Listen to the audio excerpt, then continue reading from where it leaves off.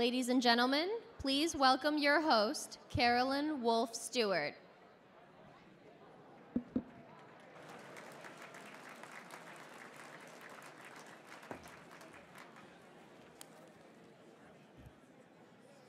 Good morning, everyone. Could I please ask you to take your seats?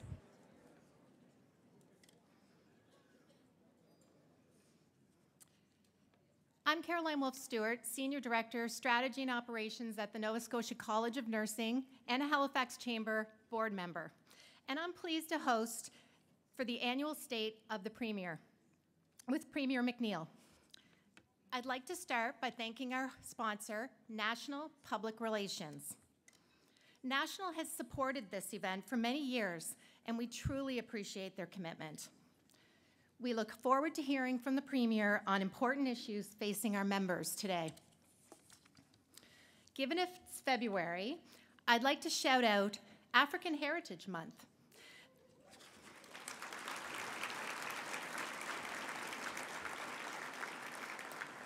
There have already been some very exciting events that have taken place, and some announcements to note, one in particular, the Canada Post stamp, commemorating the Colored Hockey Championship of the early 20th century. And there are also many, many other events happening all around the city. I would encourage you to get a full list at ansa.novascotia.ca or Google African Heritage Month, Nova Scotia. I'd like to take this time to introduce our head table. Please stand as I say your name, and would ask the audience to please hold any applause until the end. Our speaker today, the Honourable Stephen McNeil, Premier of Nova Scotia. He deserves some applause. Patrick Sullivan, President and CEO, Halifax Chamber of Commerce. Paul Bent, retired consultant and chair of the Halifax Chamber's Fostering Private Sector Growth Task Force. Cynthia Dorrington, President, Vail & Associates Human Resource Management and Consulting, Inc., and past chair of the board, Halifax Chamber of Commerce. Don Bureau, President, Nova Scotia Community College, and chair of the Halifax Chamber's Accessing a Skilled Workforce Task Force. Cameron Turnbull, General Manager, CanCham PRD. Nick Jennery, Executive Director, Feed Nova Scotia.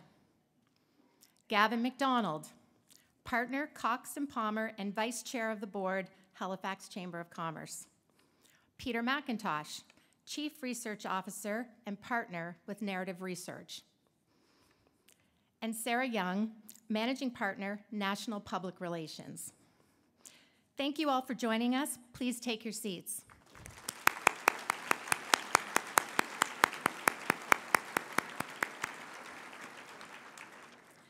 I would also like to take a moment to thank our Chamber ambassadors for joining us and helping us out today. James Cavan, MBS Radio Halifax, Judith Kays, MS Society of Canada, Atlantic Division, and Mitch Donnelly, Discover Halifax. Also, I would ask you to be part of the conversation today and tweet along with us using hashtag HCCPremier. That's HCCPremier. Enjoy your lunch, and we'll be back in approximately 40 minutes.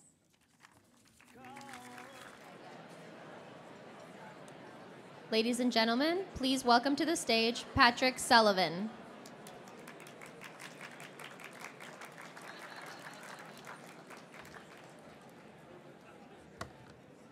Good afternoon, everyone, and I'd like to thank my table for the applause. Welcome back, everyone. I hope you enjoyed your lunch. The Kennard Center team has done a wonderful job preparing the meal. And thank you once again to our sponsor, National Public Relations, for enabling us to host this event today. I'm delighted to welcome you to our annual State of the Province, where today you'll be able to ask the Premier about Nova Scotia's current state and, of course, our opportunities for the future. If you have a question for the Premier, please write it down on the question cards at your table and raise your hand, and staff will be around to collect them once the Premier takes the stage. At the Chamber, we could probably talk about provincial policy and budgets forever, but for the sake of time, I would like to present a very few of our key areas of focus for 2021 and our pre-budget submission. 2020 welcomes a new decade. We're 1 year into our 2019 to 2023 strategic plan, and our board of directors and task forces are focused on achieving our plan's goals, and we've talked to key stakeholders in our community. In addition, our members have met one-on-one with municipal and provincial staff to discuss challenges and roadblocks to the future. You will have seen our goals flipping through the screen during lunch, so I won't take the time to go through those again, but you can certainly find them on our website at halifaxchamber.com. Our list of goals may seem extensive, but we believe that working with stakeholders and partners, members can use their voice for the betterment of the business community and, of course, the province. In our current provincial pre-budget submission, we suggested to the government that we know budgets are tough to develop, but we think it's important that budgets be zero-based budgets to start. Let's not start with where we ended last year. We recommended that if departmental expenses are rising above inflation, that those increases in funding should be used to cover debt repayment, keeping in mind the annual interest costs are almost 10% of the provincial budget, or slightly over $800 million. We've also asked the government to remove the capped assessment program, and an all-party committee has been looking at this now, and we presented just last week. We are pleased to hear that the province continues to make trade and export a priority for Nova Scotia. We agree that eliminating trade barriers by aligning regulatory differences is key to Nova Scotia's growth, both export, internationally, and domestically. A reduction in these barriers will be invaluable for many of our niche industries in Nova Scotia. Our members also often remind us that expanding our areas of trade will not only increase our potential export opportunities, but will also open new immigration markets for our province. The Halifax Chamber is very pleased to work with NSBI on the new National Trade Accelerator Program, or TAP, which will provide our members with high-level training and support to become successful international traders and grow both Halifax and Nova Scotia's GDP.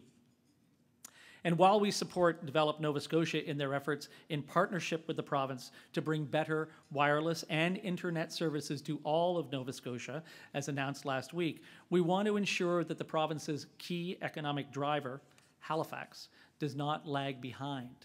New 5G wireless networks are expected to create more than 250,000 permanent jobs and contribute an estimated $40 billion annually to Canada's economy over the next few years. And we need, in Nova Scotia, to be part of that growth.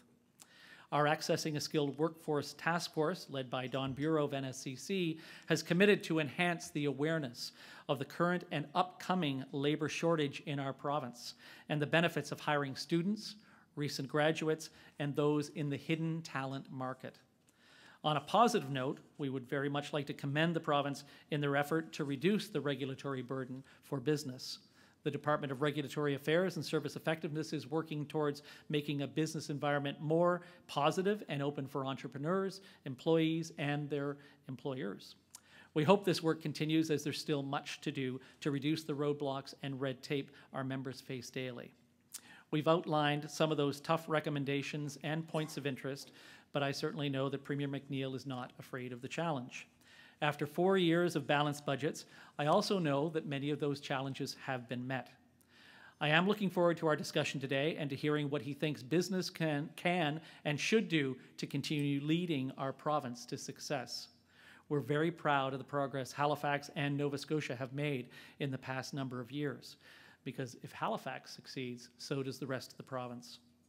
Our full 2021 provincial pre-budget submission can be found on our website's homepage.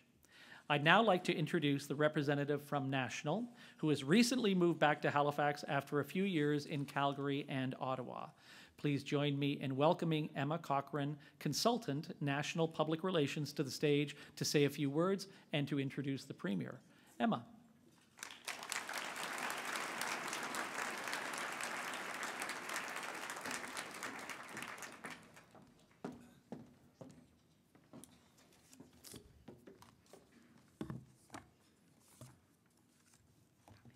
Thank you, Patrick. It's a pleasure to be here today. At National, we talk about moving the horizon. By that, we mean looking at what can be done and then pushing it even further. Ultimately, it's about being bold, ambitious, and exceeding those goals. And not just thinking locally or nationally, but globally. We get to collaborate every day with Nova Scotian companies, universities, organizations, and individuals who share that exact same ambition. They believe in this province. They want to see what is possible, and they know that means looking at things differently. We are seeing unprecedented growth and change. We need to look at the world with fresh eyes. That may mean using New Canadians' fresh perspectives, or harvesting entrepreneurial youth to thrive growth, or challenging the status quo. We need to stop thinking of risk and change as things to overcome. They are the energy that fuels innovation, and they can be harnessed to do just that. On each of your tables, you're going to see a box that looks just like this. These are what we call the Clarity Card Box. We're thinking of harnessing that 2020 vision as we come into a new decade. It's a simple group exercise for achieving clarity by looking at a challenge from multiple different perspectives. It's ultimately about seeing things clearly, because when you see things clearly, the horizon doesn't seem as far away as you may think. And now, I'm very excited to introduce Premier Stephen McNeil. Premier McNeil is driven by his core values and has a passion for Nova Scotia. After owning and operating a small business in Bridgetown for 18 years, he won the privilege of serving the people of Annapolis in the provincial legislature in 2003.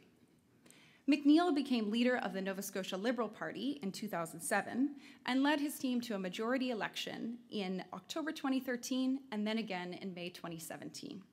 As Premier, he advocates for Nova Scotia, both in Ottawa and on the world stage. His clear vision for inclusive growth for all of Nova Scotia has led to stable financial growth. And this financial growth has enabled the government to make investments in key priorities Nova Scotians care about, like healthcare, education, immigration, and creating new opportunities for young people. Now, before the Premier joins us on stage, I'm going to ask everyone to take a turn to the screens behind me for a short video clip.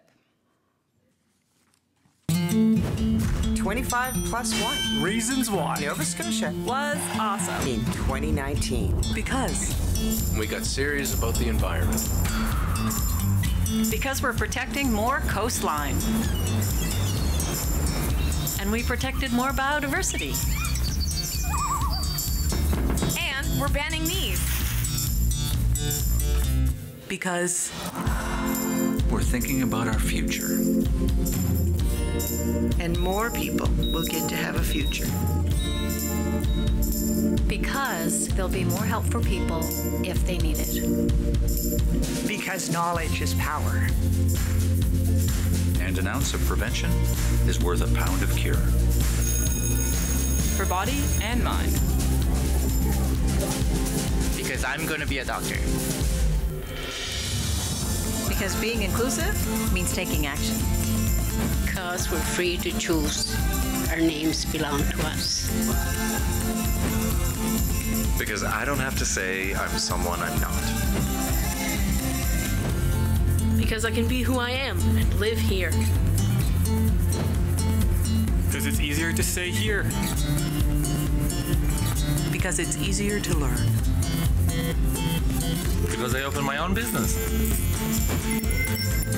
Because I'm working. And it's easier for me to get back to work. Because we came to Nova Scotia. Because we kicked butt at the Canada Winter Games. Because they like us. They really like us. Especially our spirits. And our seafood. Because Nova Scotians are just plain awesome. And now there's more of us than ever before. Looking forward, even more awesome things in 2020.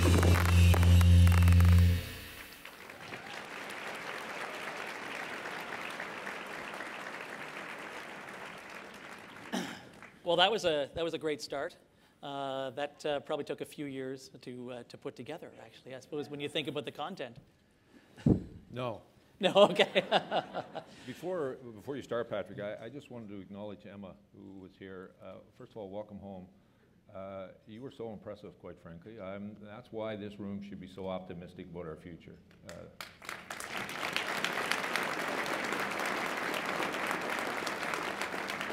The only thing that would have made it better if it said Bridgetown, not Bridgewater. Well, welcome, Premier. I guess you had no problem finding your way down here today. I've heard talk lately that some people think there aren't enough parking lots in Peninsula Halifax, but it's good that you were able to find a spot. Well, I do a lot of walking, so do it's you? okay. Okay, yeah, perfect. All right, great. Thank you. Please write down your questions, hold up your hand. I do have some questions to start. That may come as a surprise. Roughly 9 pages of questions. I don't think we'll get through them all. So here's the first question. As you look to the future, do you see the post-secondary sector, and I notice a number of universities in the room, and of course NSCC, do you see the post-secondary sector, universities and NSCC, as key economic drivers and key immigration strategists that support provincial initiatives? Well, first of all, let me welcome Dr. Deep Sani, who's here, I think, with Dalhousie. Welcome to Nova Scotia. You are joining a great fraternity of university presidents and universities in our province. We are grateful, quite frankly, for all 10 of you. I, for one, believe they are an asset to our province, not a liability on the line item. And the growth that we have seen in Nova Scotia over the last 5 or 6 years is because of the partnerships that we've been able to develop with the universities around ensuring that we drive innovation.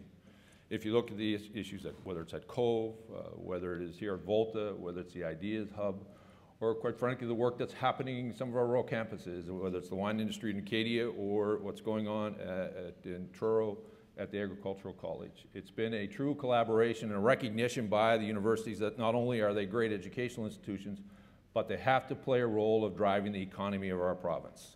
And through them, they're welcoming 20,000 young people, some from international communities and some from across Canada, to come to Nova Scotia and join us. And we've been working hard with them to ensure that we attach those people to the workforce.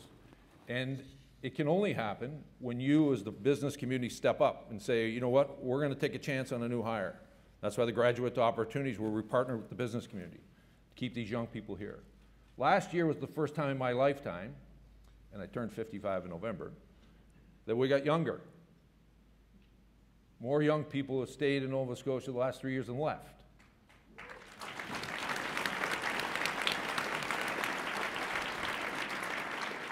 And that's been because of the level of collaboration that has taken place between all of our public institutions and the private sector.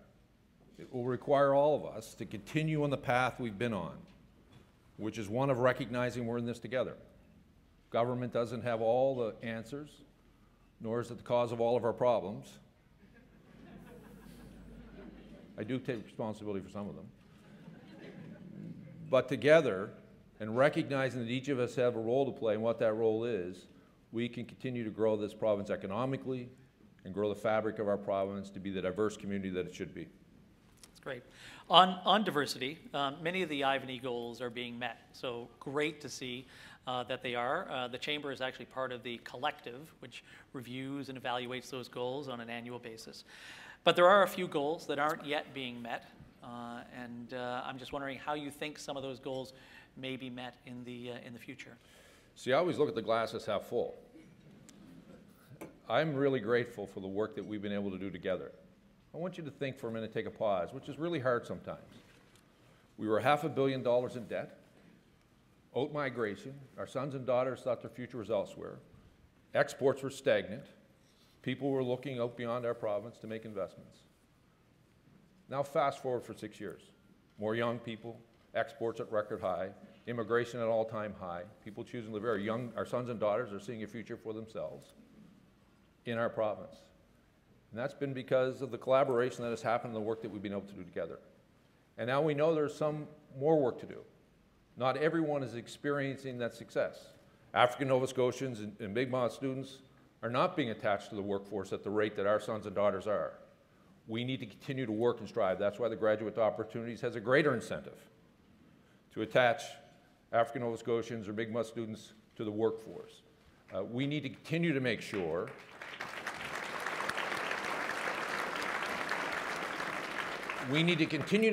that this growth is being experienced by everyone, and that everyone understands the role in it, and everyone should clap themselves on the back for that growth.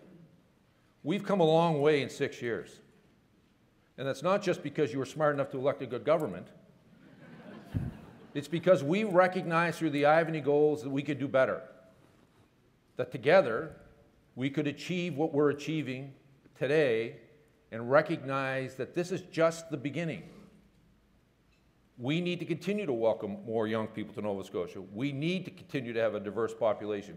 We need to continue to the business community globally to understand that Halifax, the east coast of Canada, is an important place when you're looking at Canada to make those investments. You can have a global office from in Nova Scotia, not only to deal with your Canadian customers, but your global customers, and we can continue to build on that.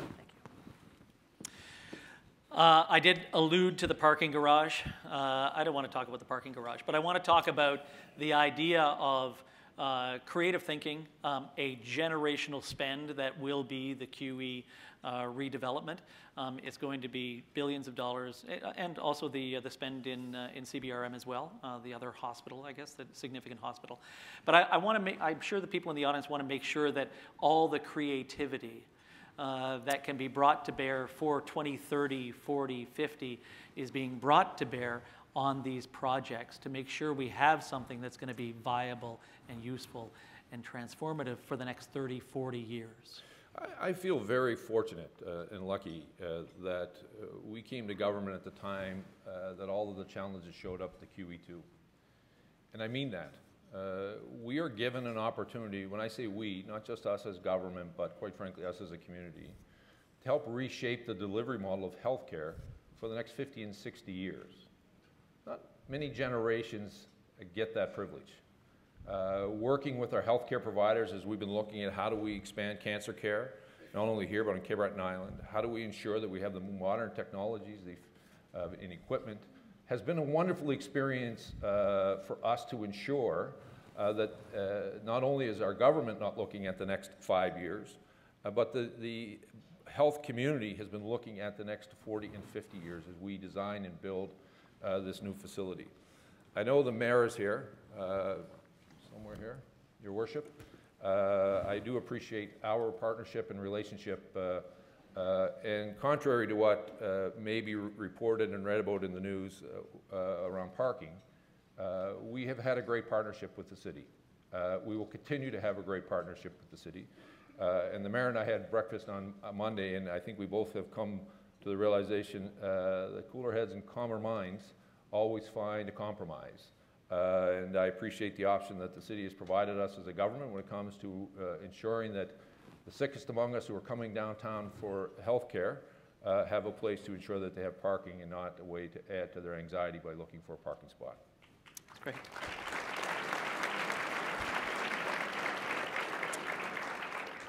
And now we're getting to the audience questions. What concrete actions will the government take to drive Nova Scotia to carbon neutrality by 2050? Listen, we just introduced a piece of legislation in the last sitting of the legislature. We're very proud of the work that we as a province have been doing to ensure that we continue to reduce our greenhouse gas, greening up our energy grid.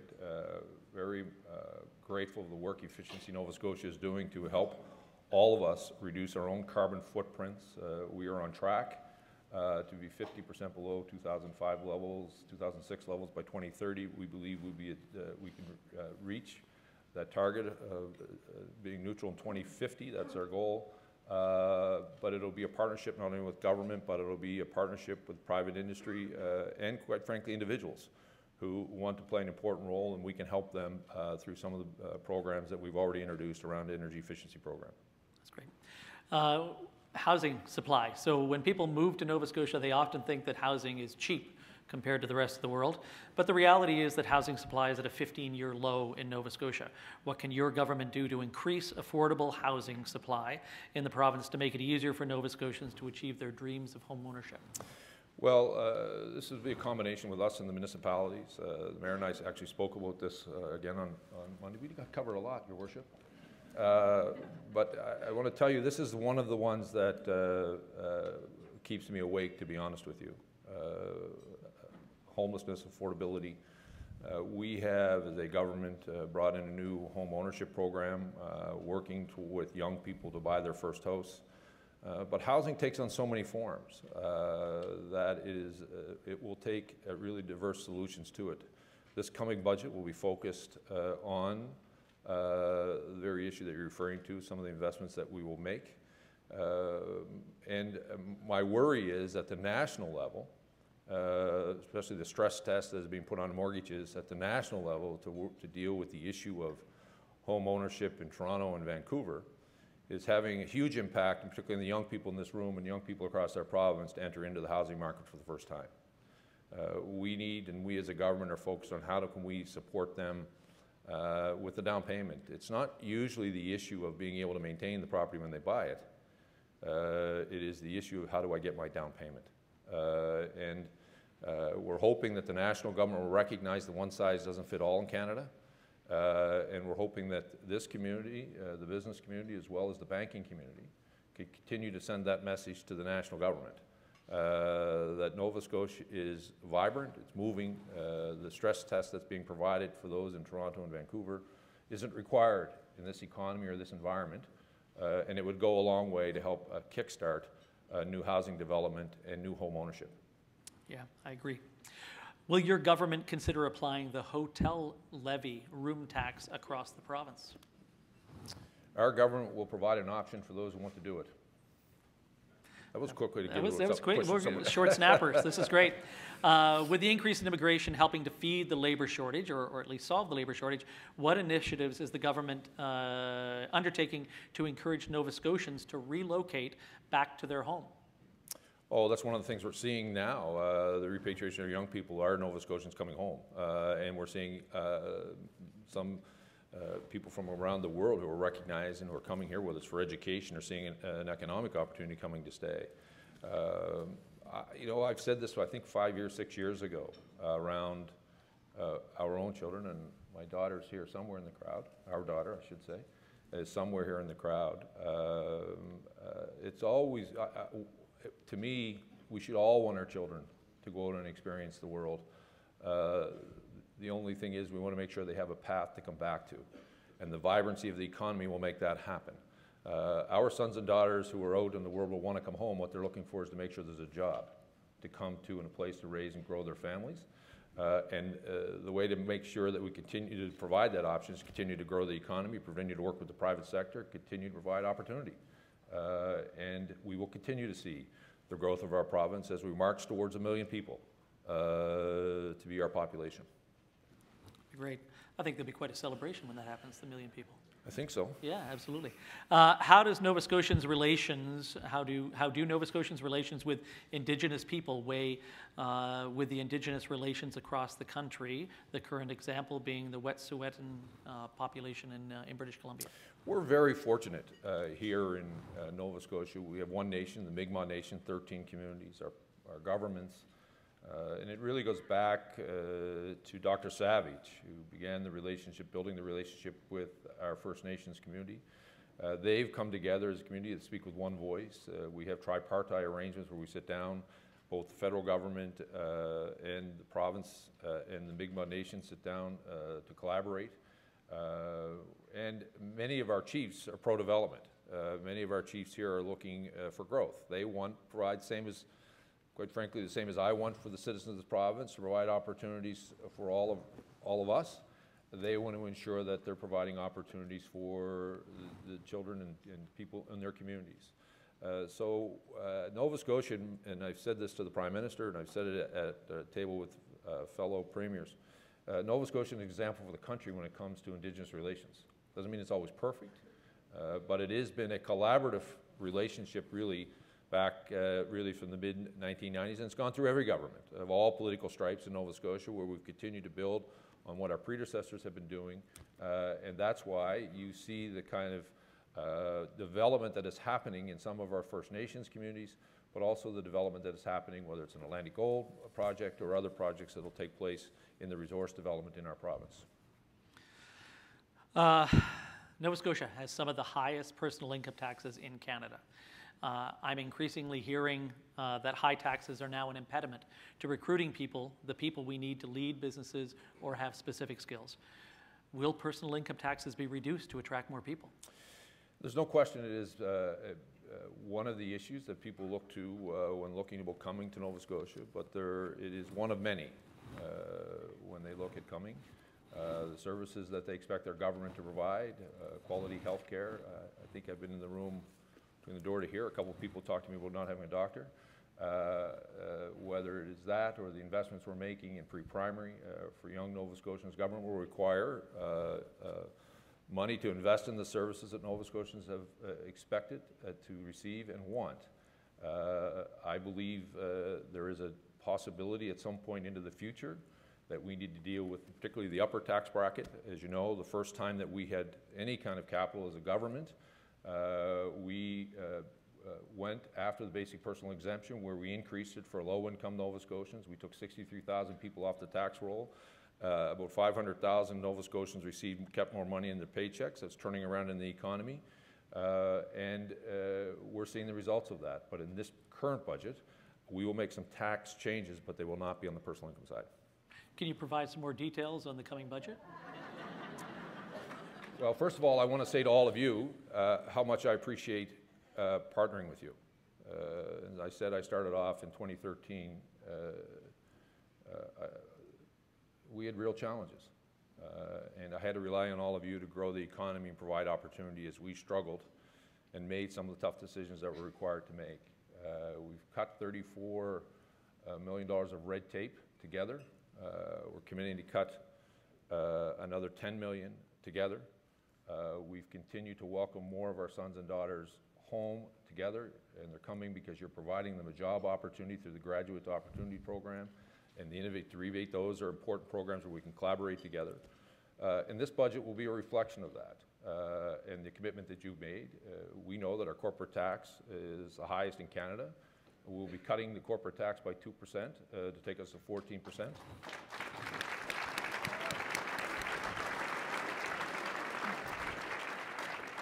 And we will also be looking at small business rate, which is at 3%, and we'll drop it to 2.5%, which will be lowest in Atlantic Canada.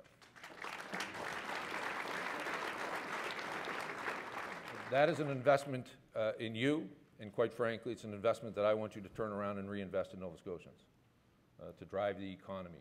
Together, we've done great things, whether it's been with the attaching people to the workforce or the investments that you made in your company and the innovation tax rebate that we provided back to 25%.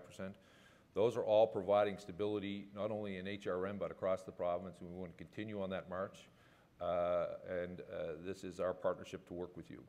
But I also want to say that our budget coming up will also reflect a real understanding that there are some people in our province who are not feeling the same growth that we are.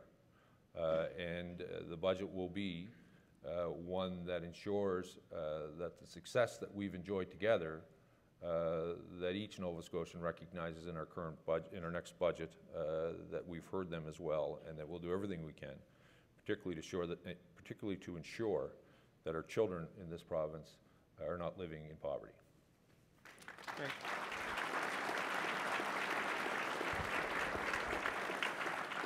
And they tell you I'm not open and transparent. I never said that, Premier. Well, you've taken away most of my questions now. I knew I'd throw you off by answering the question. You did. You answered the question in advance. I think, you know what I'd like to say to that, though? I would like to say thank you on behalf of the business community, because I think the business community appreciates that, and you can tell by the applause. But I also can say, when I speak to the business community, I want you to know that they're going to use that money and they're going to invest it in Nova Scotia, because that's what they tell me they need to do and want to do to grow both Halifax's economy and the province's economy. So I think that's a good investment on behalf of the province of Nova Scotia. So thank you very much.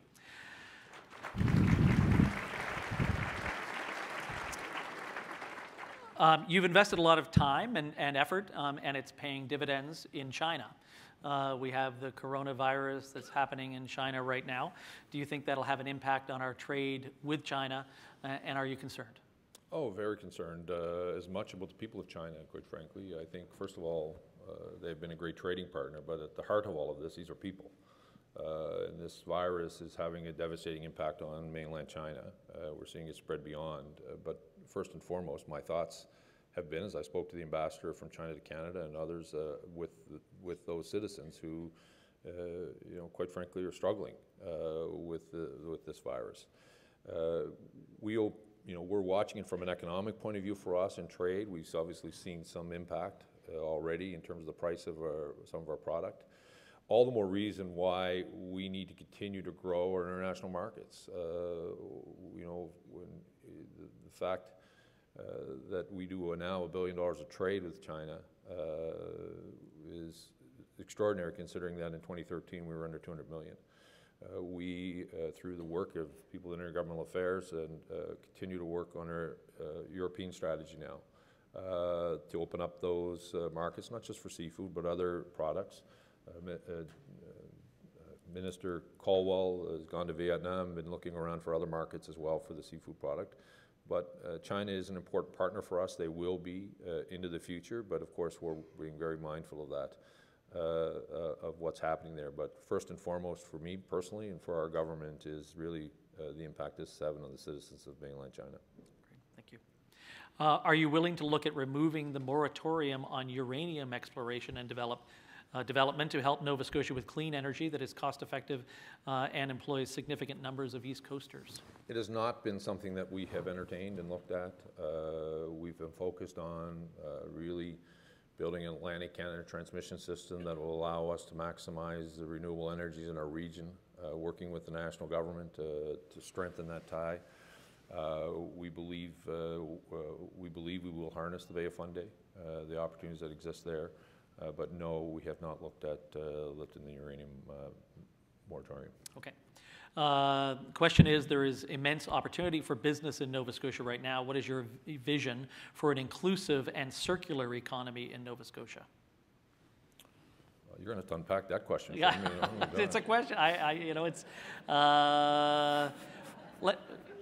Geez, I'm just a poor kid from Upper Granville, my God. Listen, the economic future of our province will depend that everyone sees themselves in it. And I, for one, don't believe that we can only look at ourselves to grow this economy.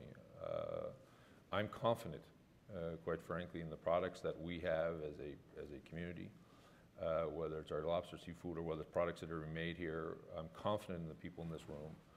That when I go into the global community, I'm not looking just to export into New Brunswick or how do we ensure that we can be insular to ourselves. I'm confident enough that we can compete in the global marketplace. We will do so. And I would say to you, one of our strengths really has been in the diversity of opportunity, but also the diversity of our province, and we need to embrace that diversity in our workplaces, I just think we need to continue to do what we've been doing and be aggressive about it and be proud about it, not be arrogant about it, but be confident about the fact that we can compete globally and we can do it right from here. How can businesses, why don't you give some advice to the businesses in the room? Sure, that's what I'm about to do. Okay, perfect. How can businesses support the province in the creation and retention of students, recent grads, and immigrants? What can businesses do? Listen, you've been doing it. I can tell you, welcoming, whether it's university or community college graduates to the Graduate Opportunities Program, and Don is with us here. Don, thank you for the work that you're doing at the community college and the 13 campuses that are touching almost every part of our province, and really appreciate the innovation stuff that you're doing there in small towns and changing the economy of those small towns by working together. But I would say continue to do what you're doing. Continue to hire new immigrants, welcome our sons and daughters, and welcome more Emma's home. Provide them with the opportunity. And I would say continue to look for innovation and development, which you would normally do. That's what I think has been our greatest success, quite frankly, as a province, is the innovation that's been driven in the private sector. And the universities have caught on to it. That's why when you go into Volta, it's alive and well with young people and a few old people. It's why when you go to Cove, you see that. But that same kind of innovation drive that's happening in those hubs, you need to continue to pull that into your workplace, which you've been doing, and it'll go, you'll be on steroids by pulling innovation into your workplace, quite frankly, if you continue to hire the young people that come to Nova Scotia, whether it's to be educated or provide themselves a new future. That's great, thank you. Government, what can government do to make access to affordable childcare more available so that more people can take part in the labor market? I mean, we've had a very low unemployment rate, particularly in Halifax, but we've seen a lower unemployment rate across Nova Scotia. So, well, yesterday I was very proud to finalize our commitment on pre-primary, which is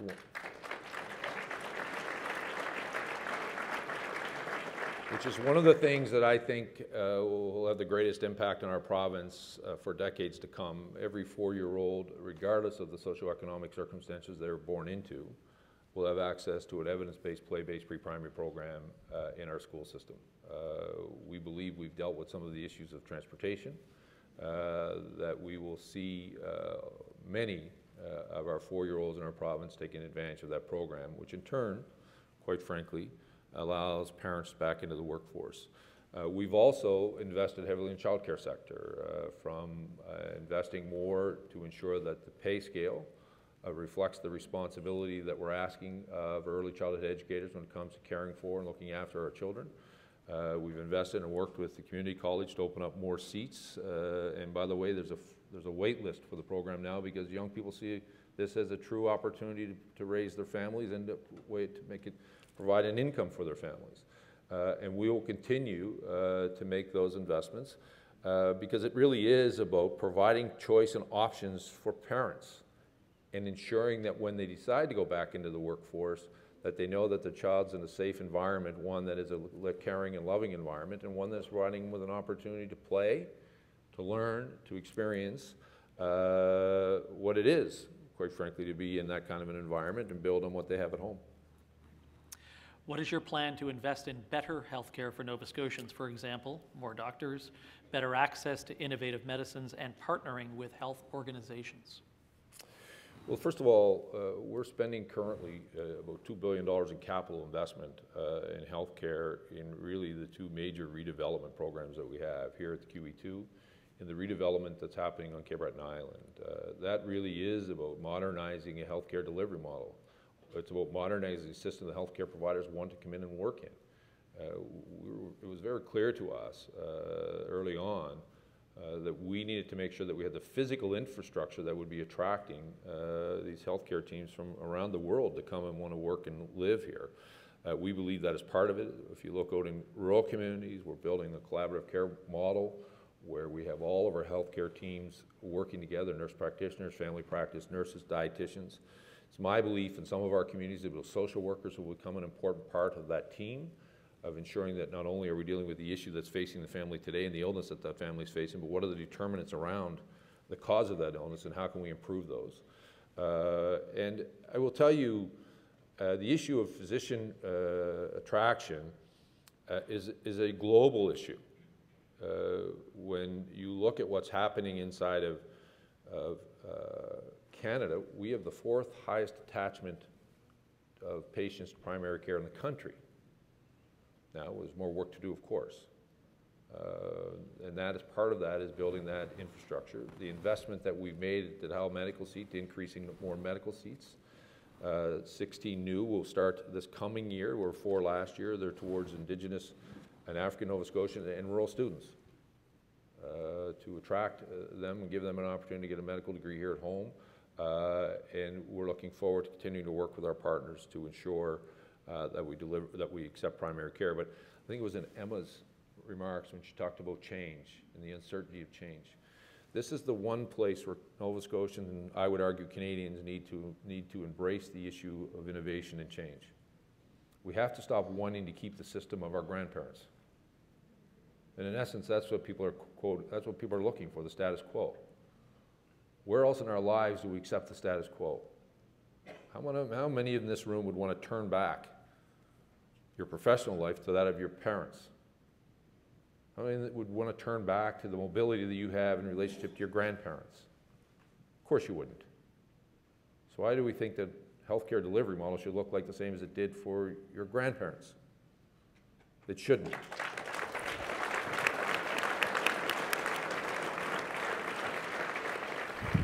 Thank you. I agree. We should stop right now, Patrick. We've agreed too much today. We have agreed too much. Sorry. One last question, a quick answer. What is the Nova Scotia government doing to reduce interprovincial trade barriers so our people can do better? I think Fred Crooks must have wrote that. Listen, interprovincial trade, to me, is one of the areas where we as a province have really led the nation.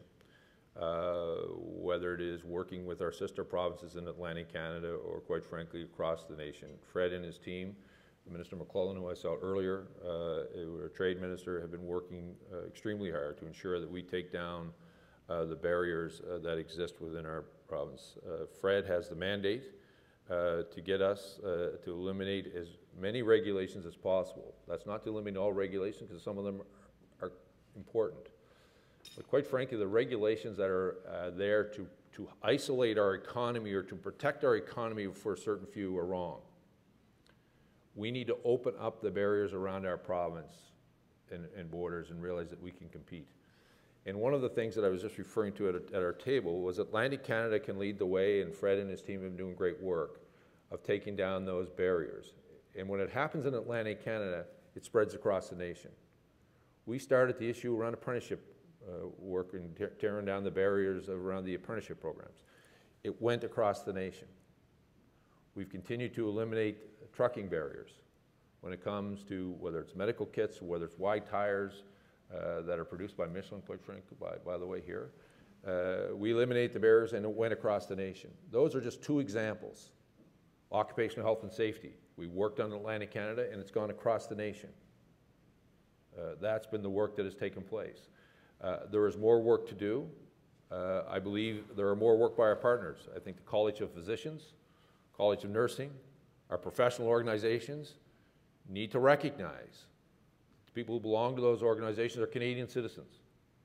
They have the right to work in Canada, not just in a particular province. If you're a medical doctor in New Brunswick, I think you should be able to practice in Nova Scotia if you so choose, instead of going through the barrier and the red tape. The colleges are there to ensure that they protect us.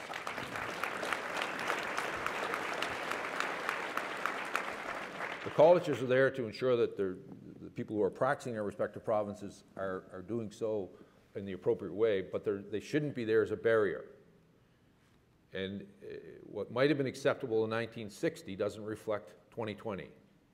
And that's what we need, is that kind of level of collaboration amongst our sister organizations to keep up with the Canadian population, quite honestly. And I just ask this of all of us. This isn't about being, let's stop trying to be protectionist. It only isolates us. Let's be confident about how we compete in a global economy. It is possible. This country was founded on trade over 400 years ago. Over 400 years ago, the foundation of this country was trade. We need to move away from these regulations that protect us and isolate us from a global economy. We need to open it up. Thank you.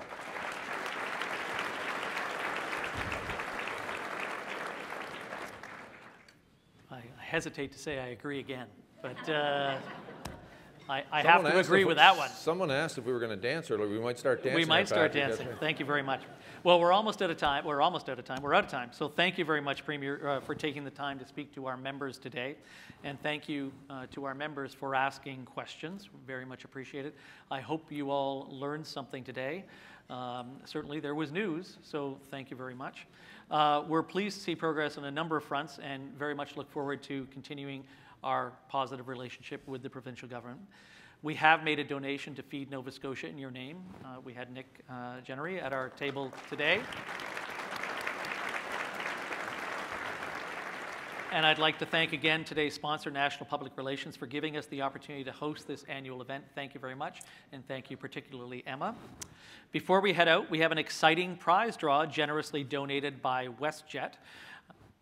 Look like you want to say something. You don't want to say something. Okay. Before you do, I do want to recognize in this room, I mentioned a number of my colleagues who are here, but there's many more that are here. I can't mention them all by name, and people who work with us in government. First of all, to my own caucus, I'm indebted to the loyalty that you've demonstrated to me over the last 6 years to allow us to get to the point where we are, and I know I've asked you to do a lot of things that have been uncomfortable at times, and I appreciate your loyalty and commitment. To the people who work on my behalf and with me in government, on behalf of our political staff, both current and former, I see some former, they escaped. I want to say thank you for your unwavering commitment not only to me but to our caucus. And then, furthermore, I know I ran into a number of people from the bureaucracy here, civil servants.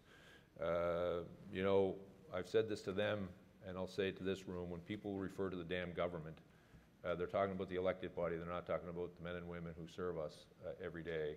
And I want to tell you, I know sometimes you may be frustrated by what happens inside of government, but how lucky are we that people have chosen to spend their career trying to make this province better, and it's really remarkable.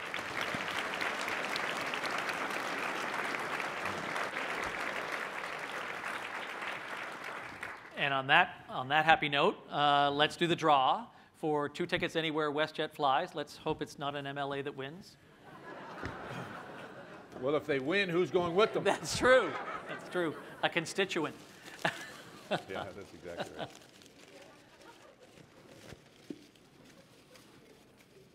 Someone was really smart. And while you're drawing that, I should say, Robert Palmer, the manager of public affairs, was stuck in Montreal, unfortunately. Not a Halifax airport issue. I'm sure it was a Montreal airport issue. So WestJet does strongly support the Premier's efforts to build the Atlantic Gateway, along with the marine, rail, and roadways. Air service is a critical part of the transportation infrastructure. And WestJet is committed to working with the Nova Scotia government. Boy, oh boy, he had some good things to say. Too bad he couldn't make it. And the winner is, I think it's Whitney Mech something. It kind of goes down to a little thing. Whitney Mech something from the MS Society Atlantic Division. Whitney. So Whitney, just come on over to the side, and Emma will take care of you. And my last page. Congratulations again to the winner. Thank you very much, Premier, for joining us today, and thank you to National. We hope to see you on Friday at another luncheon, The Power of Partnerships, on how business and not-for-profits can connect for greater impact. Thank you very much, everybody, and thank you, Premier McNeil.